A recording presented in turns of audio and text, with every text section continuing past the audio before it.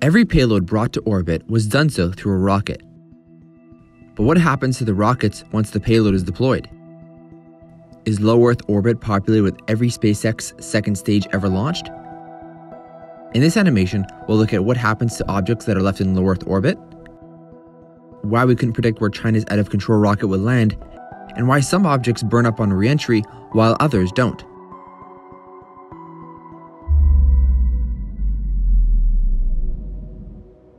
It's well known that as you increase your altitude from the surface of Earth, the atmosphere thins, and once you reach space, which is above 100 kilometers in altitude, it's often stated that there is no atmosphere at all. But this is not exactly true. Although air density at this altitude is extremely low, there's still a tiny amount of air particles hundreds and even thousands of kilometers from the surface of Earth. And these very few air particles affect all objects in orbit, continually slowing them down, which lowers their orbit, bringing them closer to the atmosphere. This is known as atmospheric drag. Atmospheric drag, therefore, gives a lifetime to orbits. This decaying life of an orbit is known as orbital decay. Although there are several factors that contribute to orbital decay, which we will get into later, the height of an orbit dictates the rate of decay almost entirely. Let's look at an example of a Falcon 9 that is launching a Crew Dragon capsule to the ISS as an example of atmospheric drag and orbital decay.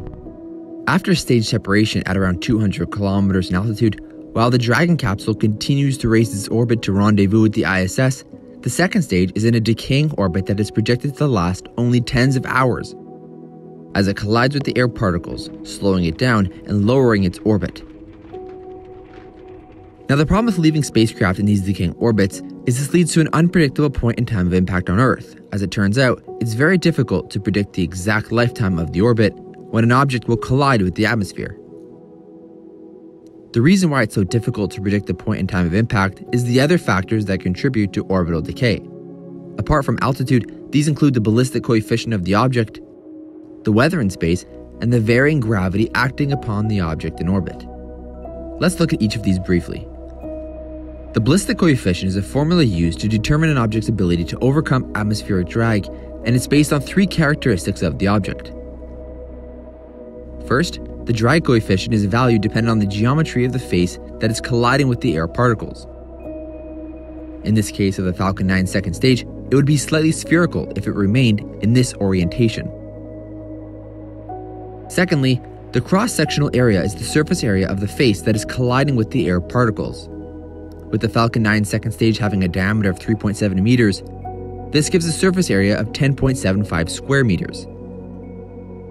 The last variable to calculate the ballistic coefficient is the mass of the object, which in this case is just over 3,900 kilograms when taking into account the remaining fuel.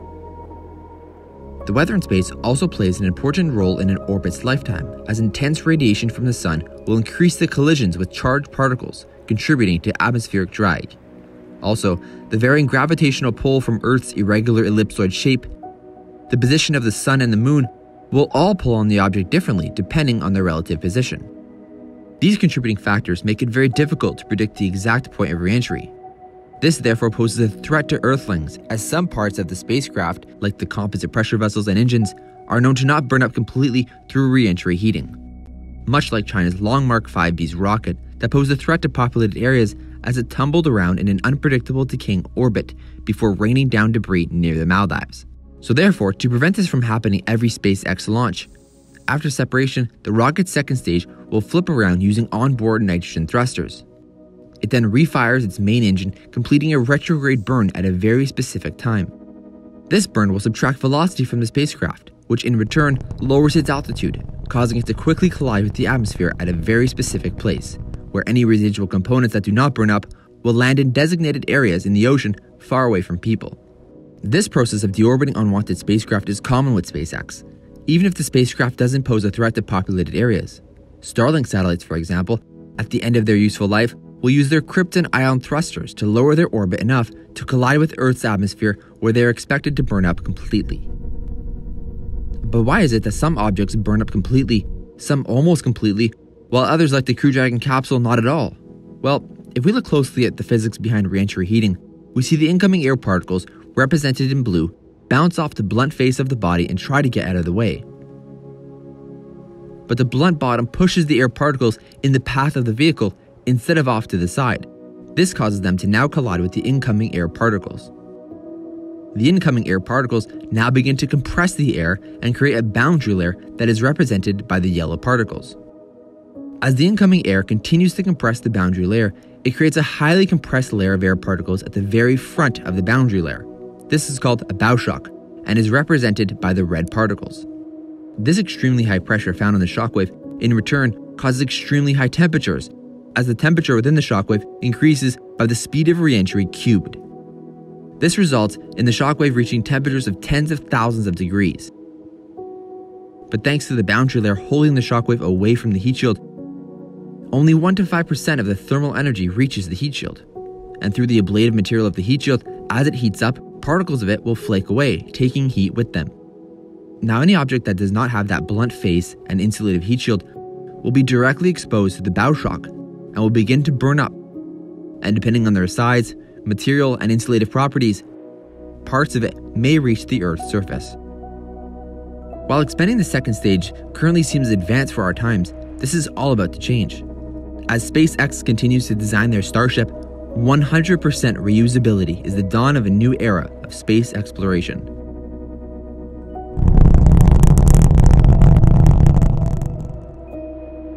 As always, thanks for watching this animation, and I'll see you on the next one.